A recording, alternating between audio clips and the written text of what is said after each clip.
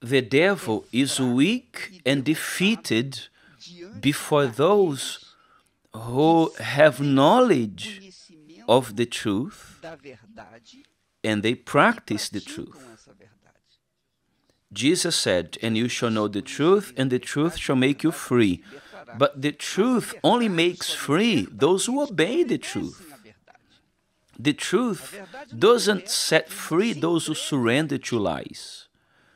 When a person lives in lies, when they sleep around, they have addictions, when they give in to their fleshly instincts, when they give in to their fleshly desires, then obviously that the truth cannot make them free, because they make the choice and they choose for lies and deceit. So people who allow themselves to be carried away by deceit are victims of the devil. The devil becomes strong in their life.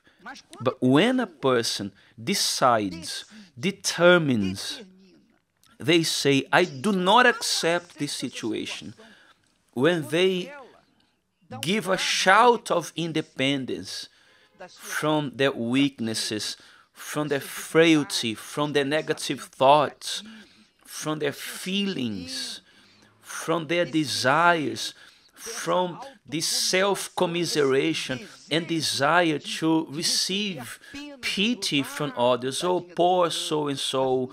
When a person desires this type of things, they are then giving in to the devil. They are giving in to the strength of the devil. They are strengthening the devil in their life. And God becomes weak in their life as well. When we strengthen the devil, we weaken our God. When we strengthen our God through obedience to His word, by practicing His word, then we weaken the devil.